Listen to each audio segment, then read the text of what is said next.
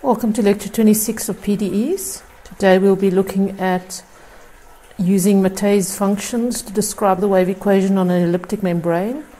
We'll look at the Sturm-Liouville expansion to help solve Mathieu's equation analytically. We'll explore the zeros associated with Mathieu's equation which influence the frequencies on the elliptical membrane. And then finally we'll look at the eigenvalue dependence on the parameters.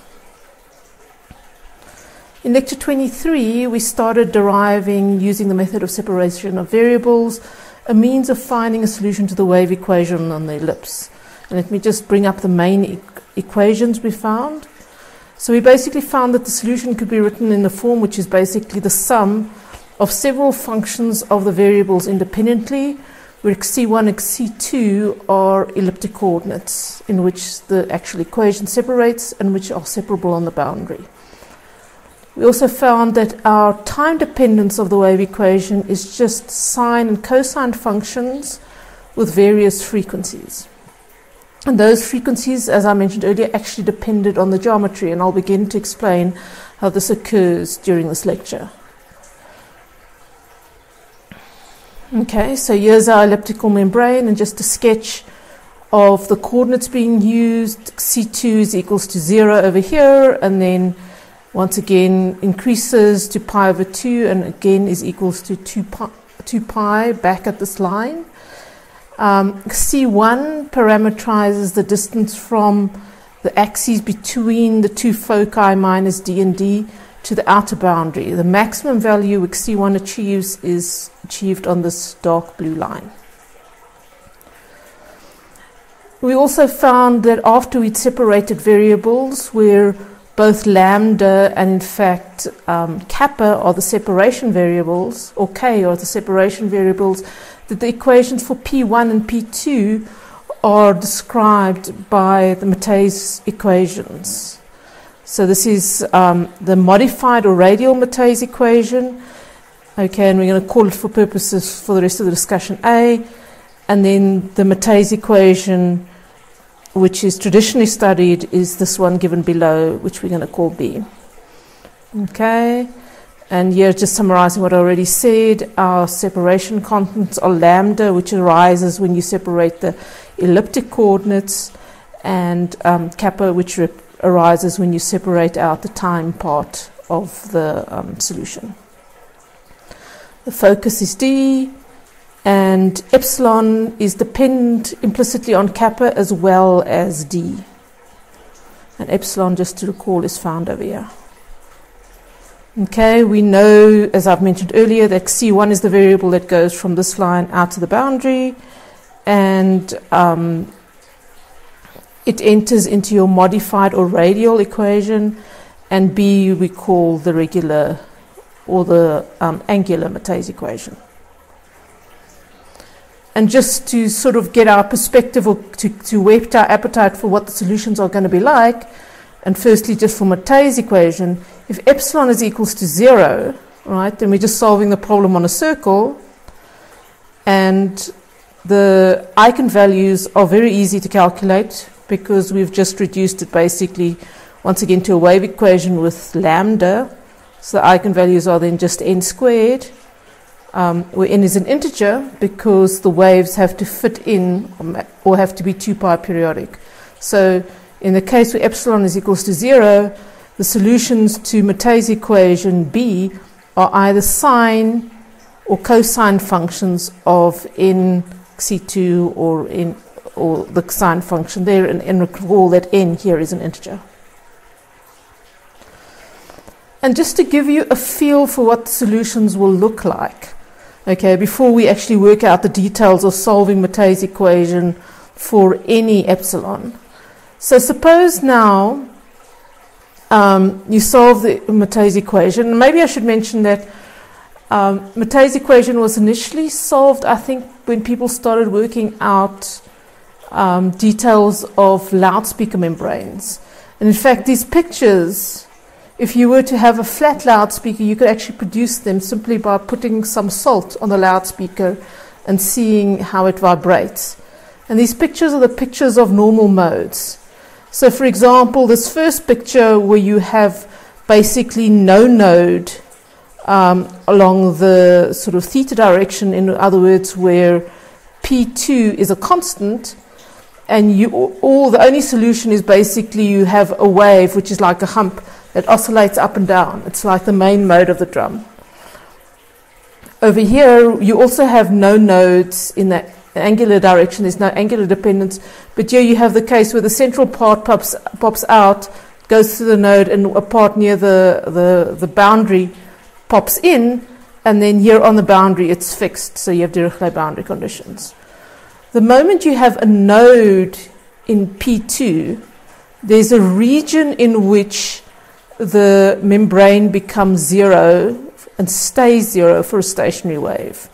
So for example, here where you have a solution, say you multiplied everything with like sine of theta or cos of theta, you have a line here, in fact this case is sine of theta, where on the x-axis the solution goes to zero.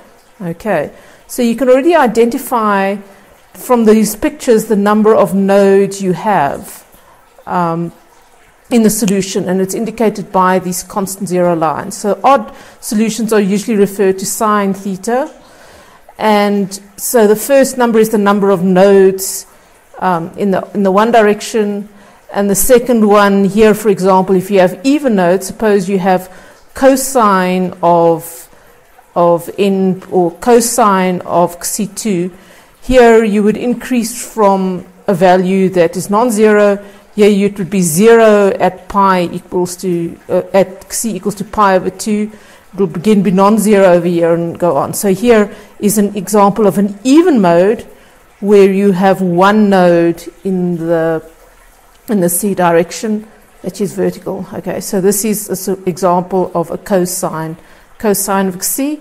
Here is another example where you have an even node, so you just have one solution along the y, or 0 along the y-axis, but you have 3 nodes in the radial direction. Okay, so generally the radial direction, if in other words the A equation going to 0 corresponds to zeros that are like concentric circles or concentric ellipses, and when the angular or Motte's ordinary solution goes to 0, you have zeros that correspond to specific lines that sort of go through your solution.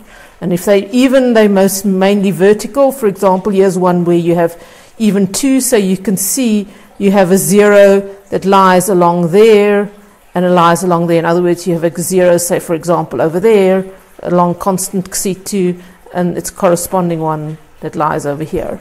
And similarly, the odd zeros where you have something related to a sine lie horizontally, and here you have, for example, here you have a 0, 1, 0.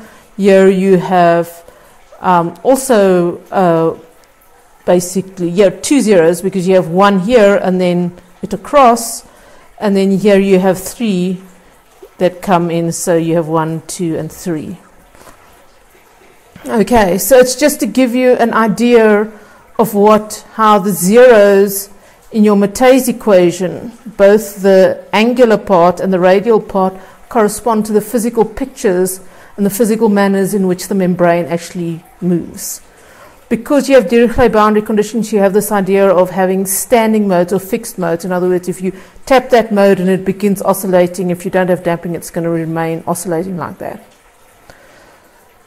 Okay, and these pictures I didn't actually make, although I can make them, but they were taken from this journal article, which I mentioned because it's not only interesting for the pictures, but it gives a very good analysis, and it actually gives a number of other solutions that can also be solved by solutions using Motte's equation. Okay, so it's a very interesting read, should you be interested at any point to go deeper into the subject matter.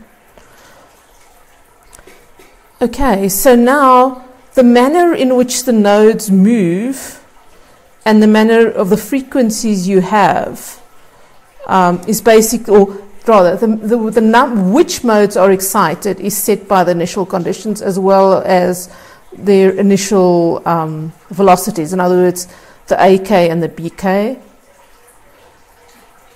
Okay. whereas the boundary conditions and the shape of the actual domain you're looking at fixes which frequencies are possible. Okay, so boundary conditions we have is the Dirichlet boundary conditions, as I mentioned earlier, basically that your membrane you specify as being fixed on the boundary and the displacement is then 0. And the second one is periodic boundary conditions, because you want the solution that goes round in your C2 direction to be equal to that the same solution if you add 2 pi. In other words, going around twice makes no difference, which is a physical restraint. And then that fixes the eigenfunctions, right? Just like in the spherical case, the angular condition fixes it to sine and cosine. You have the generalization when you become an ellipse, and in other words, where you change epsilon using that parameter d. And the discrete frequencies, as we'll see later on, as we will calculate later on, actually are related to these separation constants, and we'll look at exactly how this has happened. Just a simple example here: if epsilon is 0, we're on a circle. The discrete frequencies you get are simply lambda equals to n squared. Okay, lambda is a separation constant. It can only take on quadratic integer values, and therefore your frequencies are determined by that. Okay, and the means method in which you calculate these separation constants are used is basically the Sturm-Liouville theory that we've looked at in the previous few lectures. Okay, so it gives a very nice realistic realization or physical realization of what Sturm-Liouville theory does with a particular application of the wave equation. If you want to look at Sturm-Liouville theory and other elliptic problems, please refer to this reference. Okay, but I'm going to go at it in some detail during this lecture and possibly the next one. Okay, so now we're basically going to step away from, for a while at least, from our PDE system and simply examine Mathieu's equation per se and find solutions for it. And we're actually going to use an application of the Sturm-Liouville expansions we discussed in the previous lecture to find the solution in a very, very cute way. Okay, so our aim is to solve Mathieu's equation. We want periodic boundary conditions, and we only want to solve in the domain from 0 to 2 pi. Okay, so, and the way we do it is basically to expand on an eigenfunction set, complete basis, that we know. So the way we're going to do it is we're simply going to apply the theorem we derived in the previous lecture, is say, let's consider the set of eigenfunctions yn of x with eigenvalues lambda pi, and solve the Sturm-Liouville problem. Let's solve the Sturm-Liouville problem y double prime is equals to lambda tilde y. Okay, so we're basically going to get a whole bunch of basis functions, which we know are sine and cosine, and we're going to try and express the Sturm-Liouville's solution, or the Mathieu's equation solution, on that basis. And it works actually beautifully. Just notice that I've already mentioned if epsilon is 0, this is an exact solution. Okay, and also note that we're going to require that solutions to this, to the eigenfunction basis, also obey the same boundary conditions as P2, as the function that we're trying to find the solution to. Okay, so namely what that does is we can now write down the solution, and we're going to say lambda tilde is simply n squared, because that's the only solution that is periodic on 2 pi. We're going to show that the y0 is simply the constant function, and remember, we need an eigenbasis to actually apply the theories from the previous discussion directly, where the eigenfunctions are normalized to 1, which was just the convention that we were using. So, and because the integrals are over from 0 to 2 pi, you want y0 equals 1 over the square root of 2 pi, so that y0 squared over that domain is simply integrated over that domain is simply 1. And so in here we also have yen, which is our even basis functions with eigenvalue n, is going to be equals to cos n pi, and we've divided by the square root of pi, so that the integral of y-en squared from 0 to 2 pi is just 1. Okay. Similarly, here are odd functions, which is sine nx. And by even and odd, I mean if it's even if you replace x with minus x, the function remains unchanged. And odd, if you replace x with minus x, you have to multiply the function with a minus sign in front to maintain equality. Okay, so then by the theorem that we worked out in the last lecture, we can always expand P2 on this basis, where these are constants we have to determine, and it's a unique expansion, and if P2 differs from another P2, it's a different expansion. Okay, so those theorems from the previous lecture have direct application here.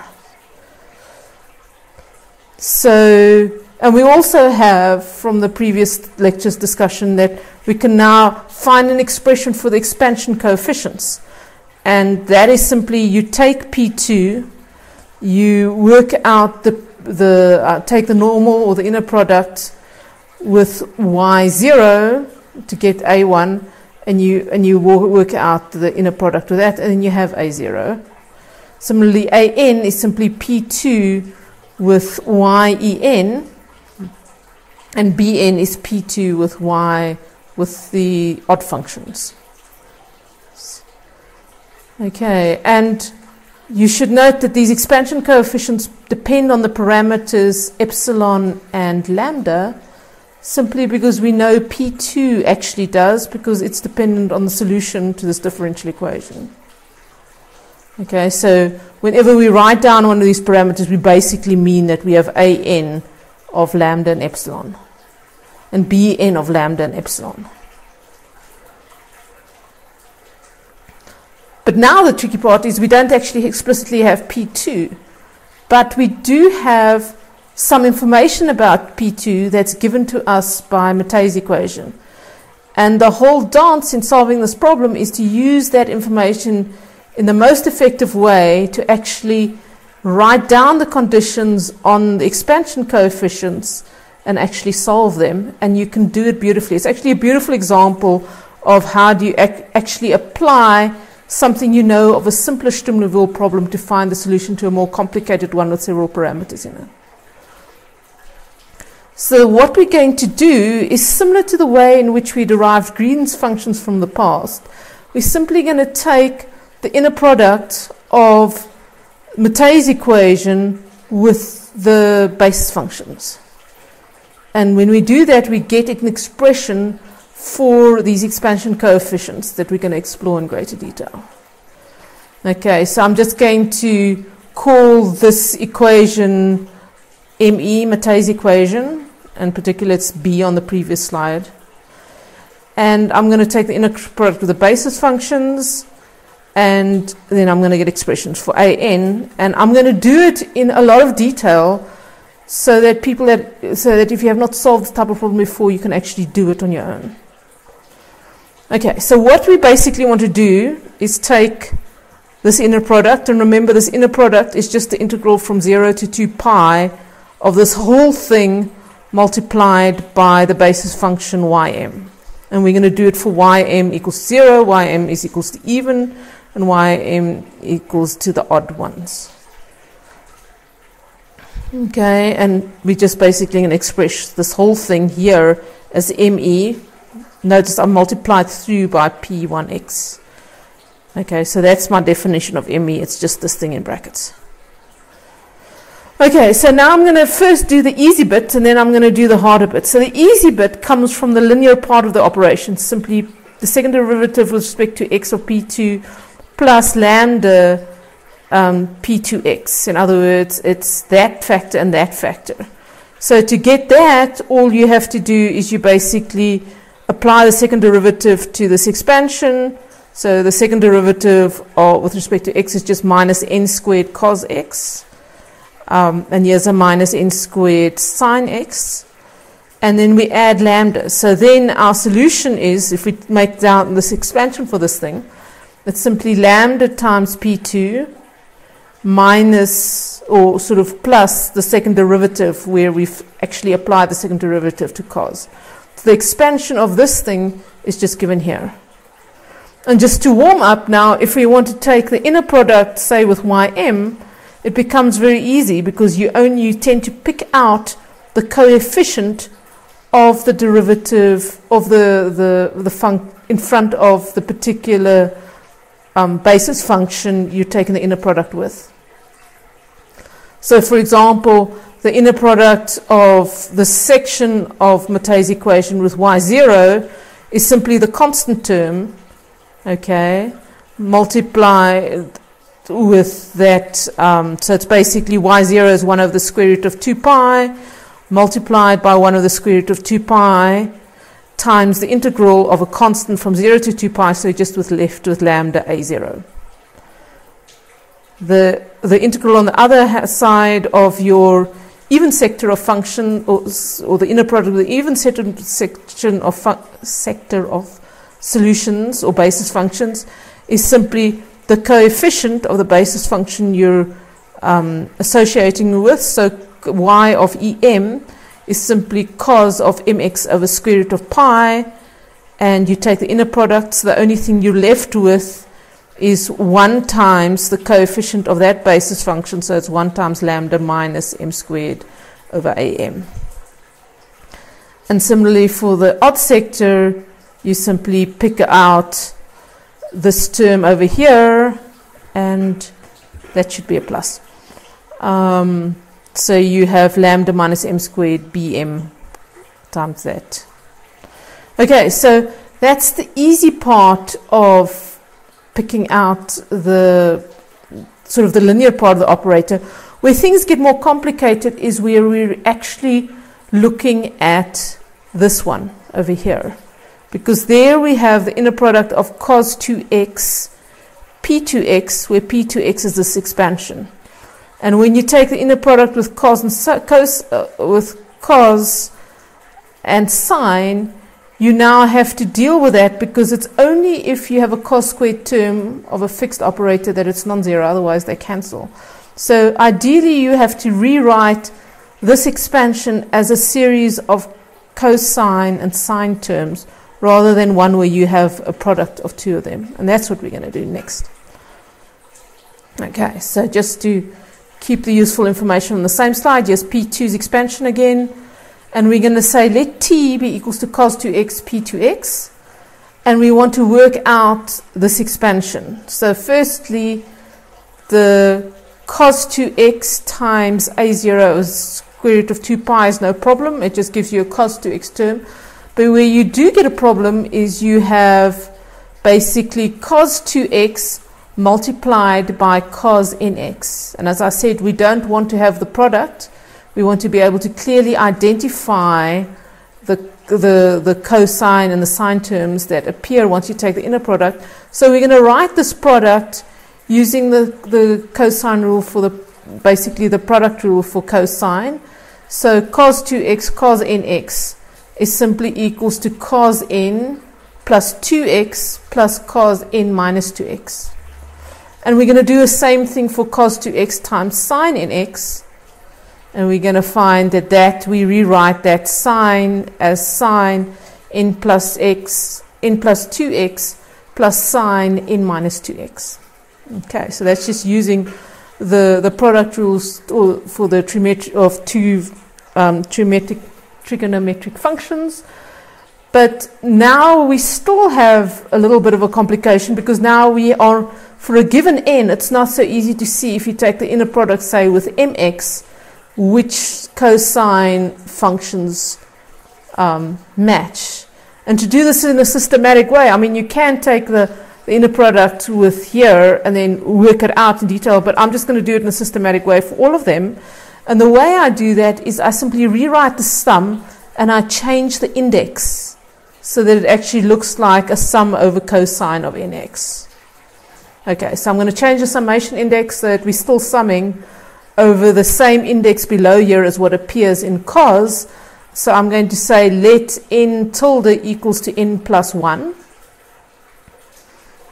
Okay. So I'm going to have n tilde equals to n plus 1. That means that I have to sum n tilde, sorry, n plus 2. That means I have to sum n tilde from n equals to 3 to infinity. And I have to change this n here to a thing with, to use n tilde rather to express this. So n is equals to n tilde minus 2 in front here. Okay.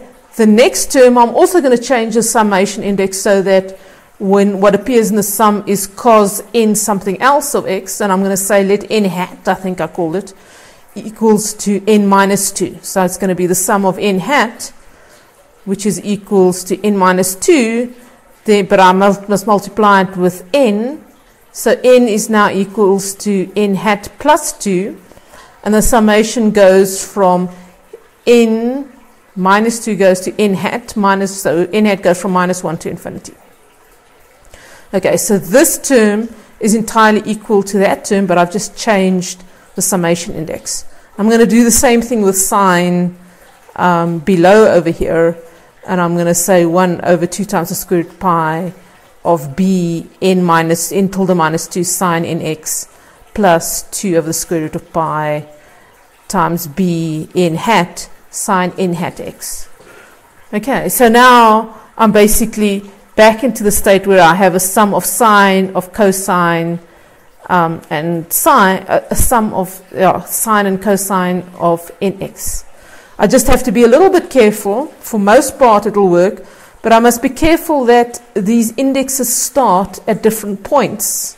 Okay, so I can basically put these two things in the same sum provided n is greater than or equals to 3. And so that's the next step, is I'm basically going to combine these two expressions into one sum where the coefficient multiplies nx for n greater than 3 or equal to 3, and then I'm going to add back the parts I missed out. Okay, so I'm going to say fine, or rather I'm going to give them first. Let's take this part that doesn't have a equivalent that side. I'm going to say let n hat go from minus 1 to 2. So of a n hat plus 2 cos nx. And then I'm going to add the remainder from n equals to 3 to infinity. And because it's just a summation index, I can just name it anything. And there I have the first term a n minus 2 plus a n plus 2 multiplied by cos nx. So for n greater than 3, we now once again have the expressed t as a sum of cosine functions with a coefficient in front, which makes it very easy to take the inner product with it. And you can do the same thing for the b coefficients. So here you have also once again from n, for n greater than or equal to 3, you can add the two, both terms are there. So you have bn minus 1 plus bn plus 2 sine nx, and then you've got to add back these terms from minus 1 to 2 over there. Okay, and just be careful here where n is equals to minus 1, you basically have b1 sine of minus x, but because it's an odd function, you can take the minus outside, so you have minus 1 b1 in front there. And then when n is equals to 1, you have sine nx, so there's that term, but you have b hat 3 over there. Okay, and then the last term is if b is equals to 2, or n hat is equals to 2, you have that this b, you have b4, because it's n at 2 plus 2 is 4, sine nx. Okay, and you can actually do the same type of thing over here when you look at the cos term. If n hat is equals to minus 1, you have a 1 cos x. If n hat is equals to 1, you have a 3 cos x, so you have b1 plus b3 cos x. And then when n hat is equals to 0, you have a constant term a2 over 2 square root pi. And when n hat is equals to 2, you have a term a4 cos 2x, but it's got to be added to that term over there.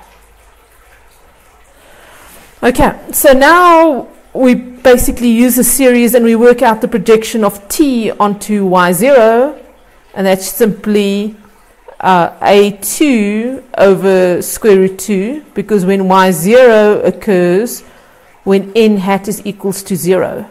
So that's, and then you have n hat equals to 0, so you have a2 multiplied by 1 over 2 square root pi, but the basis function y0 is 1 over the square root of 2 pi, and you're integrating from 0 to 2 pi, so you're left with this after the integral is done.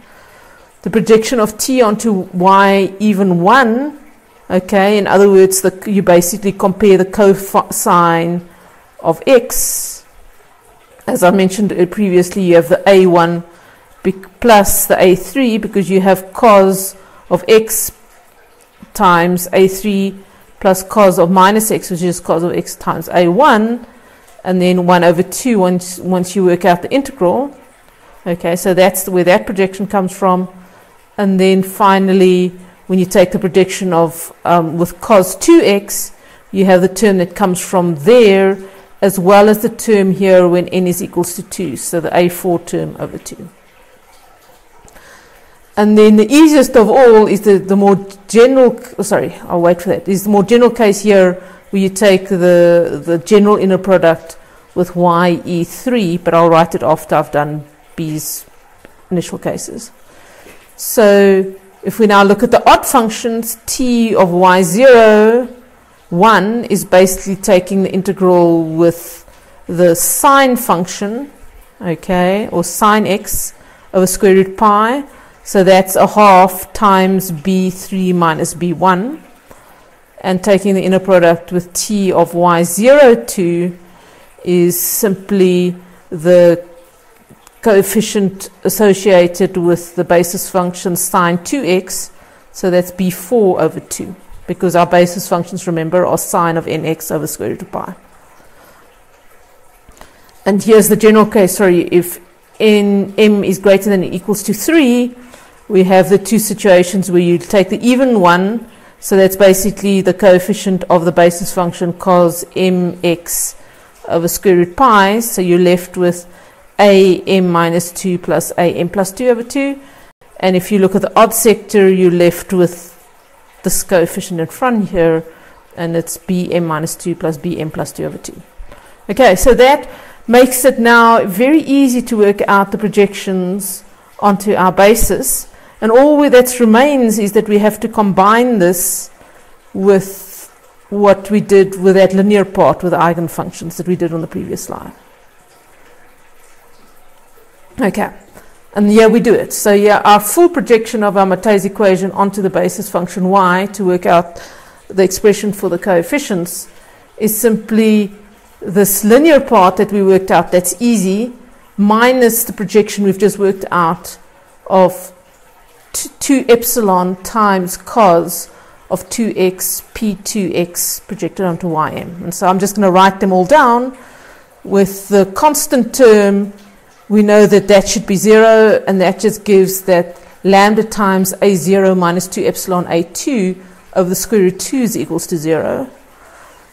The term for the even function 1 equals to 0 basically means that we have lambda minus 1, a1 minus epsilon a1 plus a3 is equals to 0. The next term, so once again we're systematically working out the coefficient, the terms that result, that are slightly anomalous in the low order, and then we're going to write down the general term. So the y of e2 is simply the linear term we've already worked out plus, minus epsilon times this contribution from square root 2 a0 plus a4. And then the general case, if m is greater than or equals to 3, is equal to lambda minus m squared am minus epsilon am minus 2 plus am plus 2. Okay, so those are all the even things, and that completes all the projections in the basis functions for the even ones. The odd ones have a similar result. So you have the projection onto sine x, Mathieu's equation is just 1 minus lambda minus 1 squared b1 minus epsilon b3 minus b1. And the second, sine 2x over square root pi, is simply lambda minus 4b2 minus epsilon b4. And then for m greater than or equals to 3, you have this relation that holds. So this is where it gets really, really interesting, right? So even though we have not solved the Mathieu's equation explicitly, what we can get is we can express it on basis functions for which we actually know the dependence of x, just sine and cosine in x. And what we can get is we can get a relation or recursion relationships for the coefficients of that expansion. And what is very, very interesting here is the way those recursion relations work is, just look carefully over here. So you have your first expansion coefficient. If you know it, and we're going to describe how you know it, you can compute the second one, so because A2 is simply equals to lambda A0 square root 2 divided by 2 epsilon. Once you know A0 and A2, you can compute A4, because it just depends on those two. Once you know A4, you can compute A6, just from the basically A4 and A2. So that's what I mean by recursion relations. Effectively, A0, once you know it, and you know lambda and you know epsilon, determines all the even expansion coefficients. So even though you don't know the solution, you can write it down, because you can work out the expansion coefficients. And similarly, with the odd sector, suppose you were to know A1 and lambda and epsilon. Okay, but be careful. Lambda, I specify, is determined by the boundary conditions, and I haven't set out to do that yet. We're going to do that next. But if you were to know lambda and you were to know epsilon, then A1 is all you need to know to determine A3. From A1 and A3, you can then go and determine A5 using this relationship, A7, all the odd ones, A9, A11, and so forth. And the similar thing is true for your odd functions. Okay, if you know B1, then you can determine using and you know lambda and you know epsilon using recursion relations all the odd ones, odd coefficients B. And here, if you know B2, you can determine all the odd coefficients of your expansion B4. So it's a really, really cute way of writing the solution. Okay. And so, from what it appears so far, right, is for a given lambda and epsilon, only these four coefficients are free, dependent on lambda and epsilon, and the rest, as I've said, determines all the higher order coefficients. And another important thing is your odd and your even coefficients decouple, which is kind of intuitive, because you would expect that if you have a solution to Mathieu's equation and it's odd, then you'll basically build it up of sine functions, because there's no sort of symmetry that chooses anything else. And if it's even, you would basically build it up of cos functions, and this you actually see in the recursion relationships themselves. So that actually makes it useful or easier.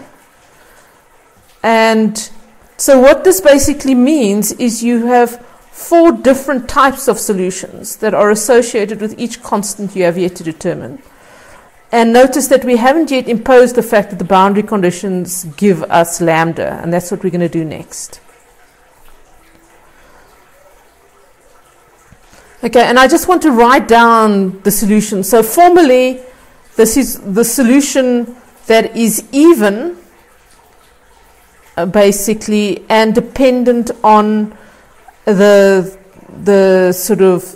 basically the cosine expansion that is even. In other words, it depends on 2n. You can simply write this way: the cosine expansion that has odd integer values inside here, you can write in this way, and they basically decouple entirely from each other. because of the way the recursion relationships are structured.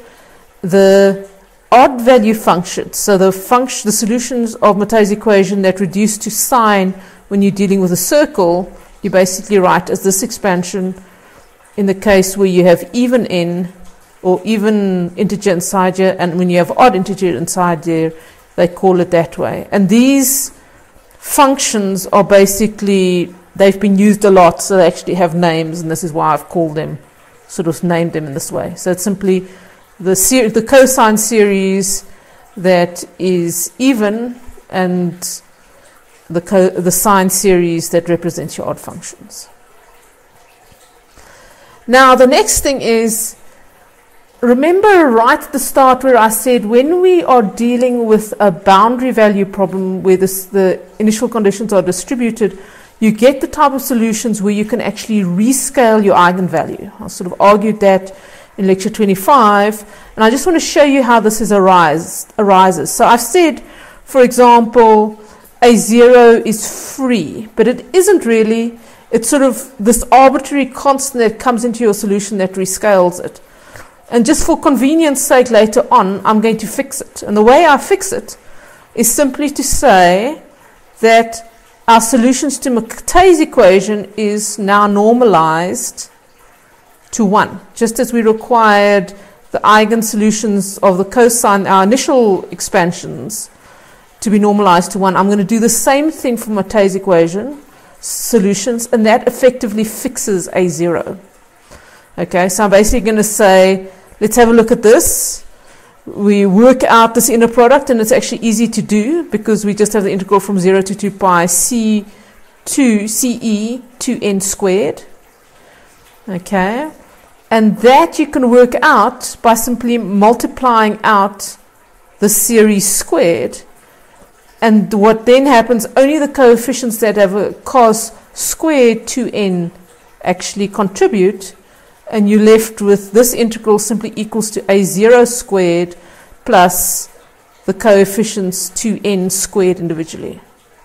Okay, and since A of 2n, where n is greater than 0, is known if you know A0 and proportional to A0, okay, in the following way, so you basically have A2 is equals to the square root of 2 lambda A0 over 2 epsilon. And you have A4 equals the square root of 2 lambda A0 times some other factor. Okay, and it carries on like that because of the way these recursion relationships are structured. You can basically say, I'm going to choose A0 such that this sum is equals to 1. Okay, so that actually fixes the choice A0. So therefore, if you do this, have this prescription, you basically have 4 functions that are dependent on epsilon and lambda, and all these expansion coefficients are prescribed once you know epsilon and lambda. Okay, so you're basically going to make the same prescription for fixing A1. You're simply going to say, let CE, the odd integer values over here, let the inner product be 1. That will fix A1. B1 is going to be fixed by this condition, and B2 is going to be fixed by that condition. Okay, so now you've basically fixed all the expansion coefficients in your parameters. You have not yet fixed lambda, okay, and you're going to find out it's actually going to be a beautiful way in which you fix it, and it's going to make it very, very easy then to just write down the expansion of your basis functions to Mathieu's equation in terms of sines and cosines.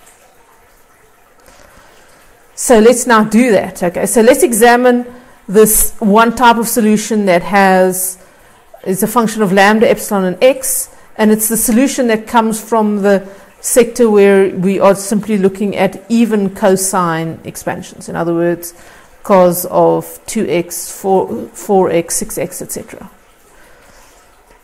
And I'm also going to just carry the solution along, so because you do it for both independently. So now what I want to do is I'm going to take a more careful look at the recursion relationships and actually try and find a way of calculating them so that I can pose the boundary condition lambda for which the 0 actually occurs on both boundaries. Now I'm going to say let Vm be equals to lambda minus m squared over epsilon. And I'm going to say let Rm be the ratio of the expansion coefficient at m divided by the previous one in a particular series, so divided by m minus 2. Or if here it's odd, it's once again, say for example, R5 is equals to A5 over A3. And then I'm simply going to write down the recursion expressions that we worked on the previous thing, on the previous slide, in terms of R. So if you look very carefully, you have R2, which is equals to A2 over A0. That simply equals to V0 over the square root of 2. Okay, where V0 is just lambda over epsilon.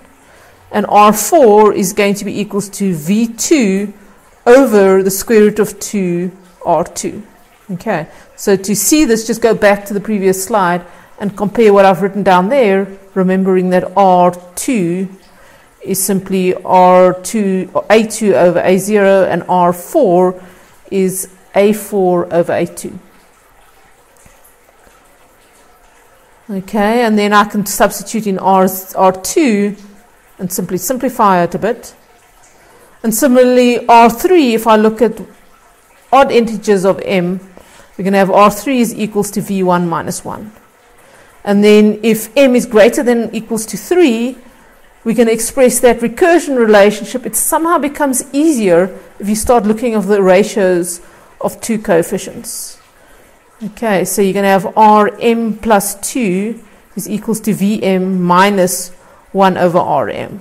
Okay, so this recursion relationships basically allows us, if we know epsilon and lambda, to work out all the coefficients or the ratio of the two coefficients up to particular m by going backwards. In other words, if we want the coefficient, let's say Rm plus 2, we can write it in terms of this function of just lambda and epsilon and m minus 1 over the previous one, and then we can re-express the previous one as the one in terms of one before that and this function Vm. So just another way before I go on, but we can there's another way of looking at this as well. If we look, we can also say we can express Rm as 1 over, we can rewrite this thing in terms of Rm, right? So Rm can be equals to 1 over Vm minus Rm plus 2. So we can express, say, the coefficient at a particular point in terms of coefficients that are larger. And we can continue as that until they are very, very large. And the reason why we do that is that when we solve the boundary value problem, we want solutions that converge. In other words, we want solutions for which this ratio of Am over m minus 2 at infinity, that ratio eventually goes to 0. Because we don't want an infinite unconvergent expansion. We're simply looking for solutions where you can restrict the number of basis functions of sine and cosine because of the boundary conditions to, in some sense, compact support. So you basically anticipate when R for m getting very, very large, this Rm goes to 0. And that provides us a trick with actually computing what lambda is in terms of epsilon. Okay, but in order to actually make that trick, I want to introduce some notation to make it compact, slightly more compact, because if you see, you start writing this thing out with always substituting, say, Rm is equals to 1 over Vm minus R. So, okay, let's say R10 is equals to 1 over V10 minus R12. And R12 is also equals to 1 over V12 minus R14. And you can go on and on and on and on until eventually it gets large enough. There must be a nice way of writing that. And that's what I'm going to do. And the way we do it is to write it in terms of what you call a continued fraction. So this is actually, I think, a thing to explore in algebra. But let's just define it for now. Let us say x is equals to the series of numbers. Okay, very often in a number of theorems they're actually integers, but we're just gonna, can be any numbers for now. And by this thing we actually mean that x is equals to a0 plus 1 over the next number goes in, plus another fraction 1 over the next number goes in there, plus another fraction 1 over the third number goes in there. And you can actually see, you can define an infinite series and this fraction grows bigger and bigger and bigger. And it's just a nice compact way of writing it. Note that there are other ways of writing this too, but this, for my purposes of fitting it in, is just the best. Okay, and just a number of comments, there are a number of theorems of dealing with fractions like that. And they are actually very useful in dynamical systems often. Okay. And just for an example, as one of the theorems is there, there's like a theorem that every continued fraction is irrational. Okay, every infinite continued fraction, in other words, if the series becomes infinite, it's irrational. And for any y that's irrational, you can always find a continued fraction that expresses it. And very often, it's a very, very compact way of writing the continued fraction. For example, a very compact way of writing pi is like this. Okay, so it's simply 3 plus 1 over 7 plus 1 over 15 plus 1 over 10 plus 1 over 292.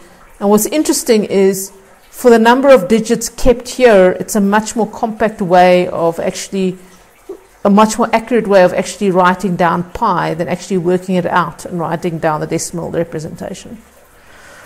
Okay, so I'm just going to use this notation to basically express what Rm is. Okay, and I'm going to use first of all and in some sense I'm going to call the orange, look, the orange and the red describe the same entity. The one just describes R, writing it in terms of larger R's, and the red one describes writing it in terms of smaller ones. So let's just look at the larger ones. So suppose you have R, and this is just what I've said previously, you can express it as 1 over Vm minus R2, but then you can again use this expression and simply express R2 as Vm 1 over Vm plus 2 minus R of m plus 4, and then you replace R of m plus 4 by this thing eventually. And you can go on and on and on until you get to R infinity, in which case you have infinite continued fraction, but not of integers, because the R's are not, the V's are not integers. And you can express it that way. Okay, so I'm basically in the notation I've introduced, you would simply have that Rm is equals to this. But now what you can do is you can express it going the other way. You can express the same Rm simply by working backwards until eventually you have to stop at R4, which you know. So you can say Rm is equals to V minus 2 over 1 over Rm minus 2. And this Rm minus 2, you can again, you go backwards, and you can simply say Rm minus 2 is V of m minus 2, 1 over Rm, V m minus 4 over 1 over Rm minus 4. Okay, so over here you're once again building a continued fraction, and you can express it this way. Okay, so both these continued fractions are equals to Rm. This one, the lower one, where you've gone backward, you know what R4 is in terms of lambda and epsilon. With this thing, you're going to assume you have a converging solution. In other words, your expansion eventually eventually you can terminate it, say, for m equals to 100, if you're interested in m equals to 4 eigenvalues or m equals to 10 eigenvalues. You can terminate this expansion, so you don't have an infinite expansion. And so you actually you can actually work out the series as well, simply by assuming R of 100 is equals to 0. and they have to be equal. Okay, for there to be a valid solution. And the fact is, they are only equal, and this is actually if for specific lambdas. Okay, and that's how you actually fix lambdas. The lambdas in the Mathieu's equation is basically the forcing the expansion to be finite. The expansion is already periodic, but the expansion must just be finite for large M, and it must be equal to the expansion coming from the lower sector, in other words, coming from R2 and R4. So the condition that you have a valid lambda that solves the boundary conditions and Mathieu's equation is simply that this expression, must be, in other words, the Rm, this expression must be equal to that expression, or equivalently that basically V over 2, which is R4, must be equals to, if you evaluate this for a specific, say Rm equals to 2, and you simply have that V over 2 must be equals to that expansion at 2, so you have minus V over 2 V0 over 2 is equals, with a continued fraction expressed this way, must be equal to 0. Okay, so if you solve this expression, which is an equation, which is an expression only for lambda and epsilon, for lambda given epsilon, then you have a valid lambda M. And similarly, if you're looking at, you can go through the whole same argument for the odd coefficients, and you can get that in order for a valid lambda to be found, you must be able to solve this continued fraction. Okay, so the problem of finding which lambdas are allowed now basically becomes, for these two functions, the problems of finding solutions to this continued fraction expression. And though it seems involved, there's actually a very rapid way of calculating it, which is what makes it so nice and useful. Okay, and we're going to call the roots to these equations, or continued fractions equations, alpha of 2n and alpha of 2n plus 1. And they are the numbers that are very important to us, because we actually want to use them to set out the frequencies. So now I'm just going to make a few comments about evaluating it and then give you an example. So in order to evaluate the zero of any function, if you get close enough to the zero, you can simply use Newton's method. Okay, so the way we do that is you say, you guess at the zero of f of x, you evaluate f of x at your guess, and its derivative if you can get it, and then for this particular problem it's very, very easy. And then you make your new guess, the old guess, minus f over the derivative at f of x, at the old guess. So your new guess is simply x, the old guess minus f, evaluated the old guess, and over f derivative, evaluated the old guess. And so if we make an initial guess for, say, lambda, it's very, very easy to evaluate this function, and very rapid, because it's a continued fraction function. What we now need is to evaluate the derivative of that function at x, and that's actually also very easy, because you can use your recursion relationships to get that. So simply look at it. Suppose you have Rm, right? So Rm is equals to Vm minus 2 minus 1 over Rm minus 2. So if you just differentiate that with respect to lambda, Vm with respect to derivative with respect to lambda is just 1 over epsilon, it's a constant, and dr, and then it's simply the derivative of Rm minus 2, or minus 1 over Rm minus 2, and that's simply 1 over Rm minus 2 squared times the derivative of Rm minus 2 over lambda. So you have a recursive definition for this derivative, which you can in a computer program also calculate very, very quickly. So that is if you're using the backwards difference parts. So, but you can work out the same derivative, and if you're using the backward difference part, you've got to terminate your thing somewhere. So you're simply going to say dr2 d lambda, work out that derivative, and you note explicitly it's simply v0, which is epsilon, lambda over epsilon, multiplied by the square root of 2. So that's simply equals to 1 over the square root of 2 epsilon.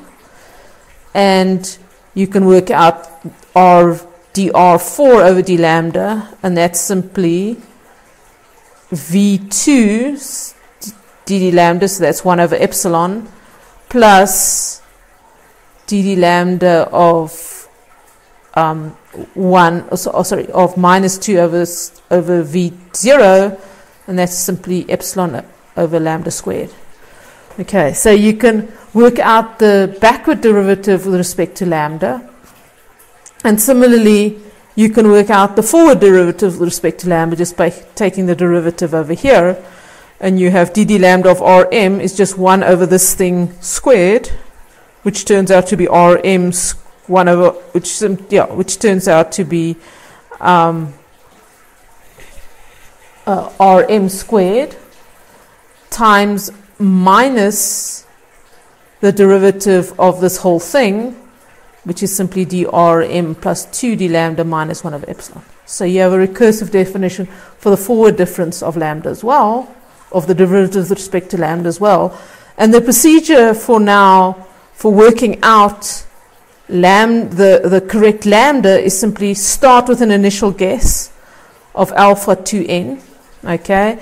And a very good initial guess is simply 2n squared, because we know that if epsilon is equals to 0, the eigenvalues are simply 2n squared. Okay, so we're starting with our guess at epsilon equals to 0. So we choose x0 is equals to 2n squared, and then we choose the epsilon we're interested in, and we evaluate r 2nl, and that, by that I mean the left one, and so what I've been calling the backwards thing. So we evaluate this using the recursion relationships in red. So in other words, we're going backwards to R4 and R3. We evaluate its derivative using those recursion relationships, which is very, very fast to program. And we also evaluate the ones that go right. In other words, the ones that right are 2n in terms of your these r's that go to infinity. And we work out the derivative using this orange relationship. Okay. And then we assume that for some m large enough, Rm and its derivative goes to 0, which is a valid assumption if you just have if your expansion is not going to explode. And then we say, okay, our next guess for the eigenvalue is in just the old one minus R2 in L, the one going left, minus the one going right, because we want those two things to be equals, divided by the derivative of the one going left and the one going right. Okay. And that will then work out for basically what our eigen or lambda, the discrete values of lambda that they actually are. The one thing I must have to say is you have to be, before you start this method, you actually have to be close enough to your ideal value. So there are other zero finding methods which will actually get you close enough. What you basically do is start with this initial guess, evaluate it there, see if the function is negative or positive, and then find another point at which it is, change a sign simply by plotting it, say, and then go to that other point, and then once you're close enough, then you start this type of iteration, and you get there very, very rapidly. So let's look at an example. So if, remember, I plotted the graph of the zeros for the proof in lecture, 25, for epsilon equals to 1/2. And so if you work out this method, you can find that the eigenvalues for, if epsilon is 1/2, is simply the first eigenvalue at which the series is actually finite. You have 1.4. The next one is 4.1. Then you have 9.3, the one for 4 is 16, the one for 5 is 25, and the one for 6 is 36. So it's very, very close to n squared, right, if you look at it carefully. Okay, and you know it's got to be close to n squared because when epsilon is 0, it is exactly n squared. Okay, and now the cool thing is, once you've established basically lambda this way, and you know what epsilon is, then you just push it into the recursion relationship and you work out the coefficients in your expansion.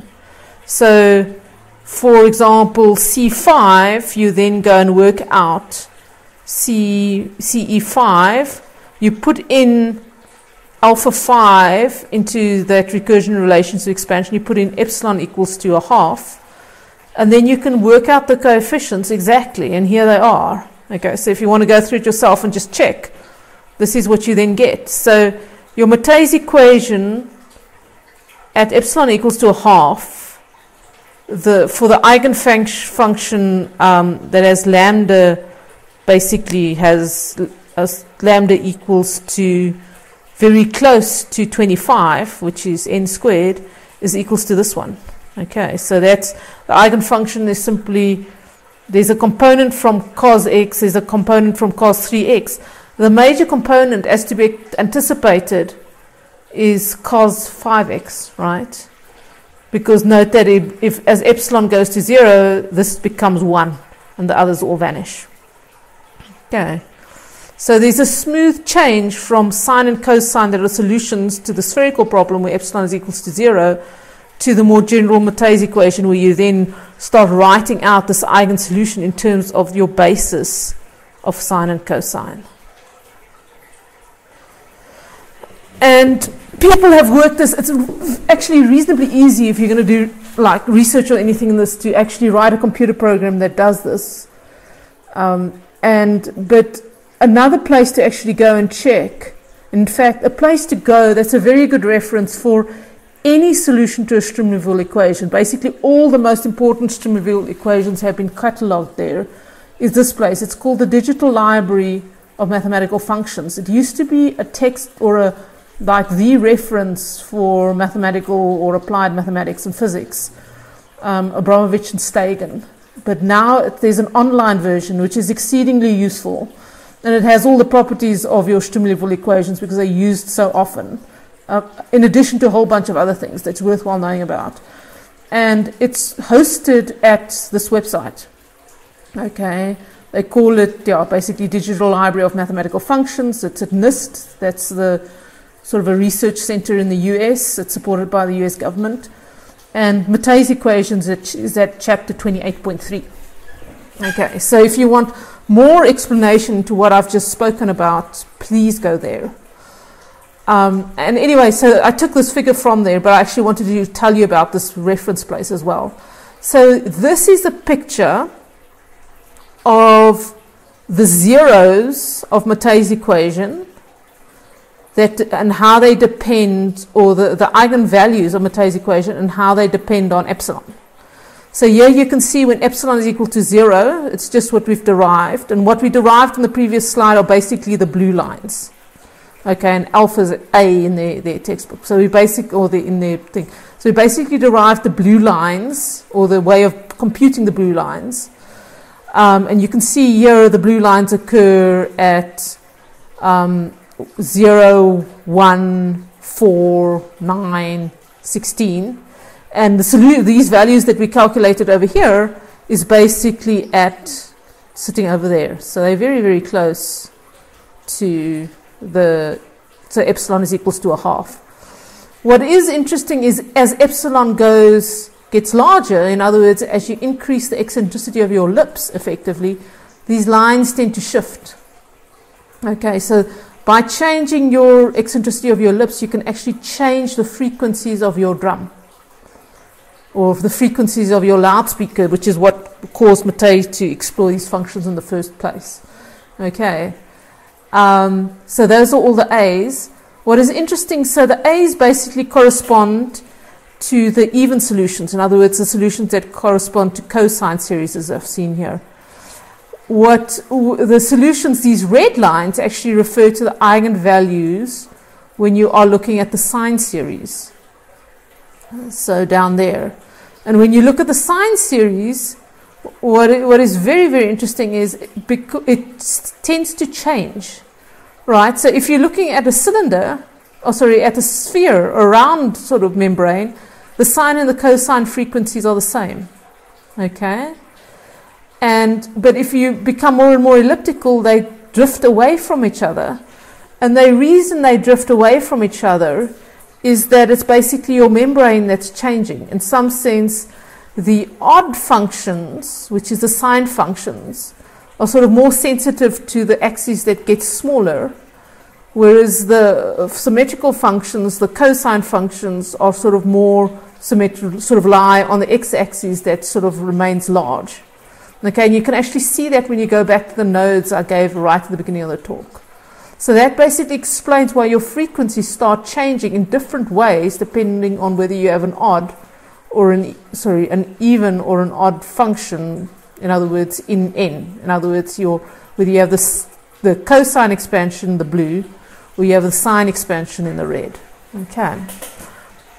And so just to write out the same way in which these red functions have been computed, they basically refer to the sine nx, or the even ones, and the sine 2n plus 1, which is basically the odd sine expansions. And the same method that I mentioned in the previous slide that I used to calculate these values, it simply can be found there too. Okay, so you use the same take, it's the same v, and here instead of having r, you use r hat, and that's the ratio of bm over bm minus 2, and you write down the recursion relationships for r with the initial starting values like that. And this just comes directly from these recursion relationships we derived in the beginning. You work out the derivatives because you need that to compute the finding of the zeros. It's just faster, the other ways of doing it. So the two derivatives are the same. And then you have the recursion relationship if m is greater than or equals to 3. That's exactly the same as the r recursion relationship. So you've seen this before. The derivative is also the same. And so it's exactly the same method. Then you use the update scheme that I gave on the previous slide to actually find the next approximant, both the forward way and the backward way. And that's how you compute. And the place where the forward and the backward are eventually 0 is when the algorithm terminates, and that's how you compute these red lines.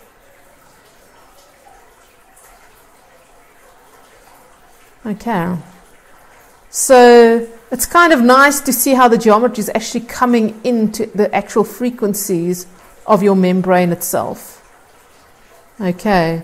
And just writing out these eigenvalue conditions, okay, they're exactly the same for the large M, but over here they change slightly. In other words, you basically have that V2 is equals to R hat 4.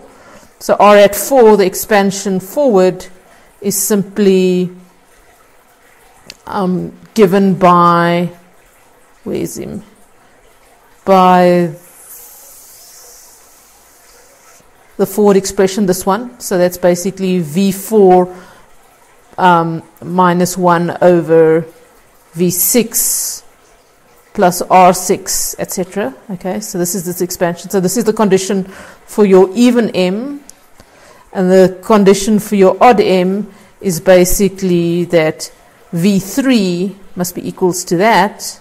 So V1 plus 1 is equals to the expansion V3, and that must be equal to 0. So you have minus 1 minus V1 is equals to continued fraction expansion for V3.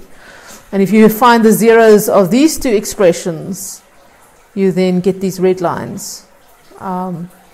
And they only significantly depart. It's a very interesting structure, and it's been used a lot of places to actually find how membranes vibrate, how you choose certain fiber optic paths and things like that. There's a lot of applications to this, and it's simply the frequencies that change as a function of lambda. Okay, just another interesting thing is the actual eigenfunctions also change. So as I mentioned here, if we look at this example, we can expand Mathieu's equation with lambda equals to this eigenfunction using these causes, where you still have the major part of the expansion being cos 5x, okay, because alpha is 25. The same thing remains true for the same property remains true. In fact, the eigenfunctions associated, say, with the fifth eigenvalue change is epsilon changes, but not dramatically. So we basically here have the dependence on your eigenfunctions on epsilon. Here we have epsilon equals to 1 over here, and here we have epsilon equals to 10. And what you can see happening is that, so here is the CE0, which becomes that one.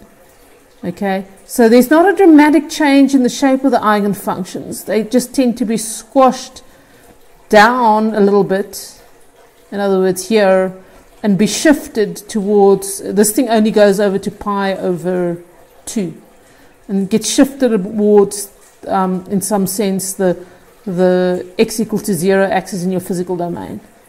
Okay, so it's a distortion rather than a geometric change of your eigenfunctions. And what's nice about Mathieu's equation is you can actually get them explicitly if you use those recurrence relationships and the projection onto the eigenfunctions. Here is just the sign, so the odd valued functions, and you see the same thing happening. So here is epsilon equals to 1. Okay, so here they're still very much just sine and cosine functions. In fact, if you look at this particular one, right, that's just almost a sine function, whereas when q is equals to 10, it's a much more distorted function that looks something like that. Okay, so it's just, and all this, and the nice thing is this can be analytically calculated. So that basically concludes my exploration of Mathieu's equations, the angular part. In the next lecture, I'll just have a look at the radial part. And that will basically bring us almost to the end of this course in PDEs, although I might try and do 2 lectures on the KdV equation, because it's also an interesting, it's an example of a nonlinear equation that's worthwhile solving. Thank you very much.